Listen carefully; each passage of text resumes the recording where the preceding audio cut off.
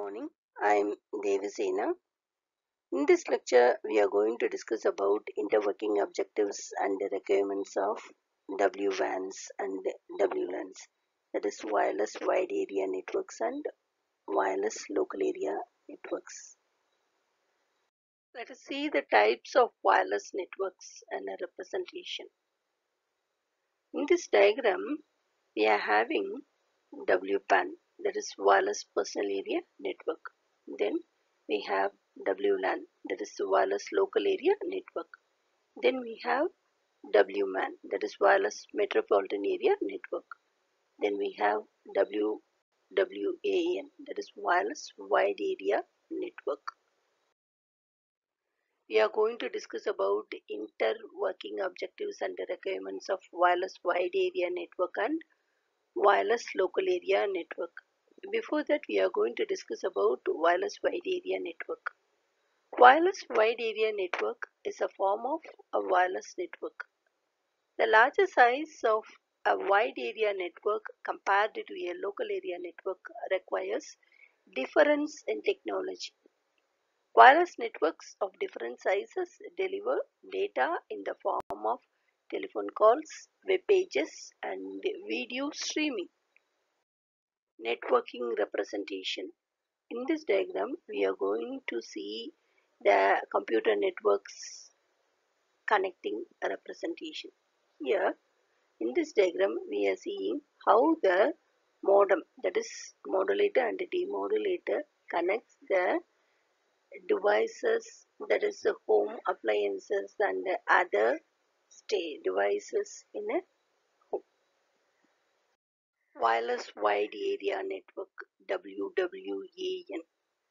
A WWAN often differs from wireless local area network by using mobile telecommunication cellular network technologies such as 2G, 3G, 4G, LTE, that is long-term evolution, and 5G to transfer data. It is sometimes referred as mobile broadband. These technologies are offered regionally, nationwide, or even globally and are provided by a wireless service provider. WWAN connectivity allows a user with a laptop and a WWAN card to surf the web, check email, or connect to a virtual private network, that is VPN, from anywhere within regional boundaries of cellular service. Various computers can have integrated WWAN capabilities. Internet connection representation is given here. In this, the information is available in the internet. Through the modem, it reaches the devices, that is a laptop, a computer, and other devices. It is indicated in this diagram. Wide area network representation is shown here. In this, the wide area network is connected to the local area network through the internet. Here is another representation of a local area network. Through the wireless router or switch, the clients have been connected. The clients may be a personal computer or a laptop or the other devices. The wireless switch or router is connected to the server. It is indicated here. Local area network representation is shown here. Through the router or a wireless switch, the laptop or computer or printer have been connected. It is indicated here. Here is another animation that gives the connection between the devices and the internet through the router. Another representation of wireless wide area network is shown here. With the help of the repeater tower, the signal reaches the mobile TV phone. It is indicated here. Another representation of wireless wide area network. In between the PC and the internet, a base station and base switching center is available. Through the packet switched domain or the circuit switched domain, the internet or the telephone network has been connected. Here is another representation of the wireless wide area network. A wireless wide area network is a specific type of network that sends wireless signals beyond a single building or property. By contrast, a local area network or LAN connects computers and other hardware pieces inside a residential or commercial property. Wireless wide area networks and wireless local area networks also differ in the types of signal processing technologies they use. While local area networks often rely on Ethernet, twisted pair cabling, or short range wireless routers, a wireless WAN may use various types of cellular network systems to send the signals over a longer distance. Large telecom providers like T-Mobile, Sprint, Verizon, and AT&T typically support a wireless WAN in one way or another. And these larger types of networks often require some types of encryption or security that a local area network may not need.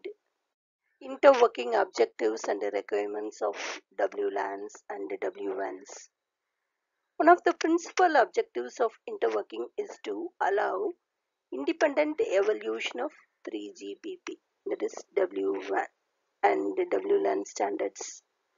The extent of interdependence between these standards should be minimized or localized at the point of interconnection. Support for the legacy WLAN user is perhaps the most important objective of a 3GPP WLAN interworking setup. A legacy WLAN user is a user with a WLAN capable device and a subscription to 3GPP services. The user may or may not be 3GPP capable. Such a user should be able to access 3GPP services without substantial hardware or software upgrades. Such a setup would result in a strong business case leading to extend the facility of 3GPP services to the user who, although having a 3GPP subscription but does not want to spend it on additional hardware or software upgrades. The other objective of interworking is the single subscription. Requirements of WLANs and WLANs. Common billing and customer care is the first requirement. The second requirement is 3GPP based access control and charging. The third requirement is access to 3GPP based packet switched services. Fourth requirement is service continuity. And the fifth requirement is access to 3GPP circuit switched services. The first requirement is common billing and customer care. This is the simplest form of interworking that provides a common bill and customer care to the subscriber, but otherwise requires no real interworking between the WLAN and 3GPP data networks. The second requirement is 3GPP based access control and charging. This requires authentication, authorization, and accounting for subscribers in the WLAN to be based on the same AAA procedures used in the 3GPP data networks. It means a mobile subscriber can use his or her subscriber identity module, that are UMTS SIM, to access WLAN services. The third requirement is access to 3GPP based packet switched services. The aim of this requirement is to allow the mobile operator to allow access to its 3GPP data services to subscribers in a WLAN environment. It means a mobile subscriber should be able to access or select 3GPP data services through the WLAN access network. Although the user is allowed access to the same 3GPP data services over both the 3GPP and the WLAN access networks, no service continuity across these access networks is required in this scenario. Fourth requirement is service continuity. The goal is to allow seamless service continuity across the 3GPP and WLAN systems. It means that a user session during mobility across these networks should not only continue but also should not have noticeable service change in terms of quality and disruption. Fifth requirement is access to 3GPP circuit switched services. The goal of this requirement is to allow 3GPP operator to offer access to circuit switched services such as voice calls from the WLAN systems. Seamless service continuity is a must for these services. Thank you very much for listening this lecture. If you like this lecture means kindly share this video to your friends.